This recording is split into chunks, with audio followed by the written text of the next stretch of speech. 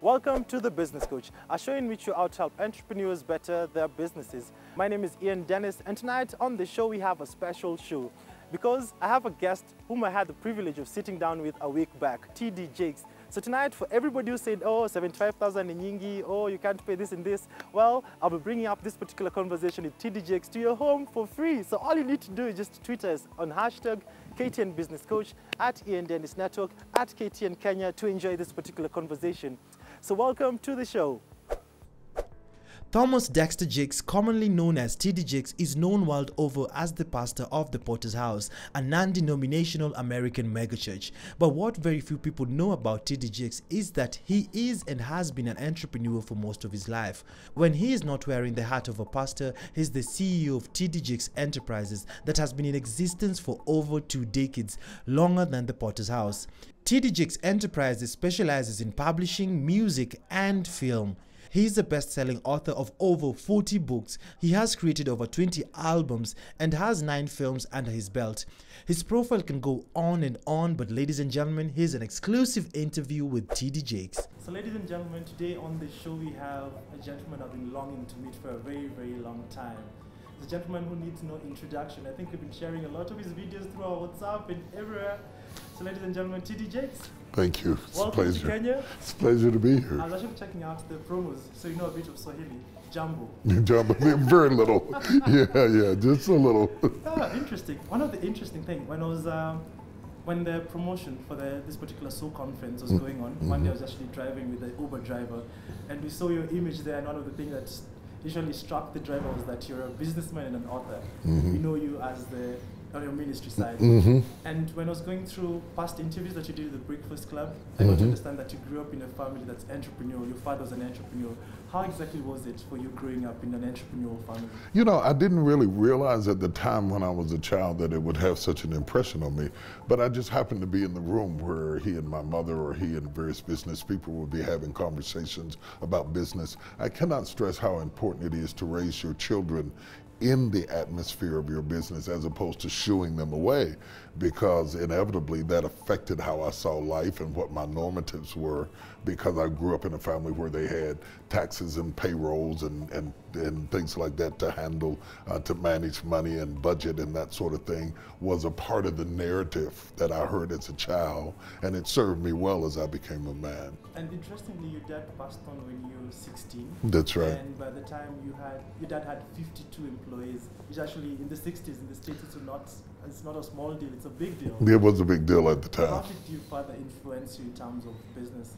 I think the first thing, when I think of my dad, I think of a work ethic. He had a very strong work ethic. He insisted that I have one too. And he was tenacious and relentless.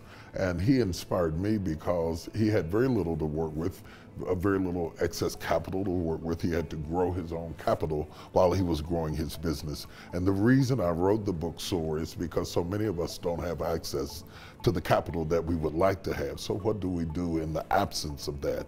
My father epitomized that in how he grew his business, and it helped me both as a business person and it helped me as a pastor founding a church as well. And speaking about capital, which is one of the biggest limitations for any entrepreneur, especially here in Kenya, I believe all across the world, how does one go, any entrepreneur or any person wishing to get into business, which way can you, what's it called, bootstrap your way into getting to your dream? Because I know capital is always an excuse for each and every person who wants to get into it. It's a real problem, but it is better today than it's ever been because of technology, because of social media.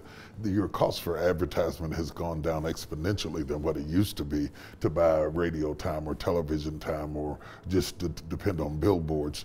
That creates an opportunity for great savings. What we have to do is put some of that money back and reinvest it back into the business, and budget sometimes somewhat severely in order to believe in your dream. Starting anything initially, a lot of times I think we rush to success because we want to impress people with our accomplishments. But gratification delayed is very effective when it comes to building a business. You have to understand that there are going to be years of sacrifice, and then there's going to be years of surplus. And if you have the surplus before you have the sacrifice, your business doesn't last very long. Yeah. And speaking about that, about your journey, you got into business quite early. So take me through your journey. How exactly is it? I can't think of a time in my life that I haven't worked outside of ministry. All of my life, people didn't see it, it wasn't on television, but I've always been entrepreneurial, always dabbled in real estate. My mother dabbled in real estate. It's had a prerequisite for me in my life. And though it started on a very small scale, as the Bible will say, despise not the day of small beginnings. You need small beginnings so that you can work out your mistakes while they are still small. And you need them because you're going to build the kinds of relationships that are necessary to sustain the business as it grows. Because really at the core of business is nothing but relationships. Let me just say this one thing. Relationships are your greatest resource. And if you don't understand that, it is not necessarily the absence of capital, it's the absence of relationships. If you have strong relationships, you can access capital. One of the interesting things, I was actually just going through your bio, the first book that you published, you actually exhausted all your savings, your wife. How exactly was that particular period for you? Scary. Scary. It was all the money we had. It was the money we were saving to get a house. I had to self-publish my first book. I didn't really know whether it was going to work or not. But again, being tenacious and relentless and believing in what you have, because I think that's another thing that's very, very important. If you yourself don't believe in what you're doing, nobody else is going to believe in it either. I believed in the message that I had. I believed in the book that I'd written enough to invest in it.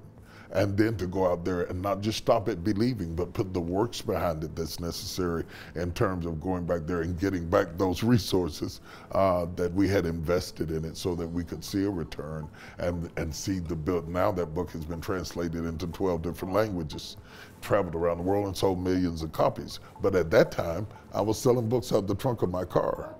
Yeah, literally out the trunk of my car, and my kids were helping me at the book tables to sell. Interesting. And I was just Googling your age when I was joking before you started the interview. You're 62. I am. And you have energy like crazy. My kids help a lot, you know, and I've been blessed with a lot of energy. And I think that I would lose energy if I lost challenge. It is the challenge in front of me that gives me the motivation to get out of the bed every morning. I don't pay much attention to age. I pay more attention to what I'm trying to do. I'm purpose-driven. And so when you are purpose-driven, that ignites passion and energy and enthusiasm. I want to touch a bit about ministry. Okay. And in Africa, one of the things that, quote unquote, you say that religion is the opium of the poor. People associate you being religious to you being poor. And yet I know in the Bible there's so many instances that talk about entrepreneurship and talks about going out and multiplying. So take me through that. First of all, I don't think that we should marginalize Christianity to the poor, because Christianity at its core is about salvation, and everybody needs that regardless to who you are. And so if we just market it to poor people as if their problem is money, Christ didn't die on the cross for money. He died on the cross that we might have eternal life. And so eternal life should not be exempt from anybody. So the whole notion of Christianity being primarily for the poor is a misnomer all by itself. And then when we look at the life of Jesus, Jesus had tax collectors, he had business people around him. All of his disciples were in some sort of business one way or another.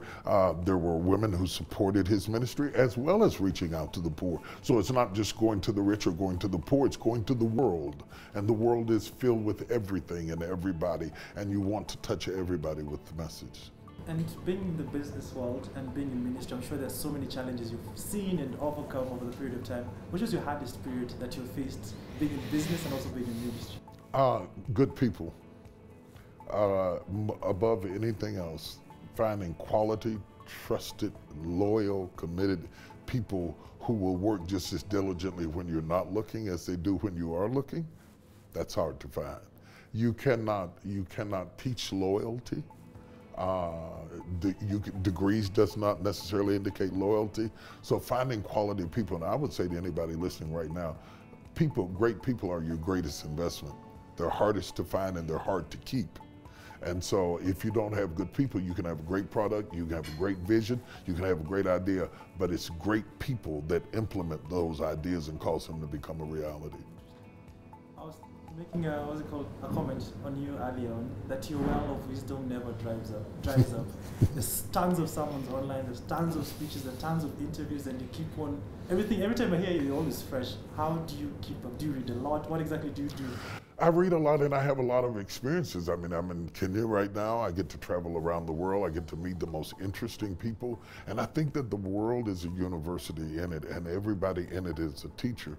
And if you wake up in the morning and go to school, you learn from every experience. And I think that I am so blessed to be in places like this, or in Australia, or to have gone to South America, and to have dined from the cuisine of the world, to have met some of the most prominent people in the world and some of the brightest people in the world, and to walk away void of intellect, intelligence, and wisdom would mean that I didn't pay attention. And so many people have great opportunities, but they have poor attention. After the break, TD Jakes continues to share more of his wisdom, so don't touch that dial. But keep it right here on The Business Coach, where we help entrepreneurs better their businesses.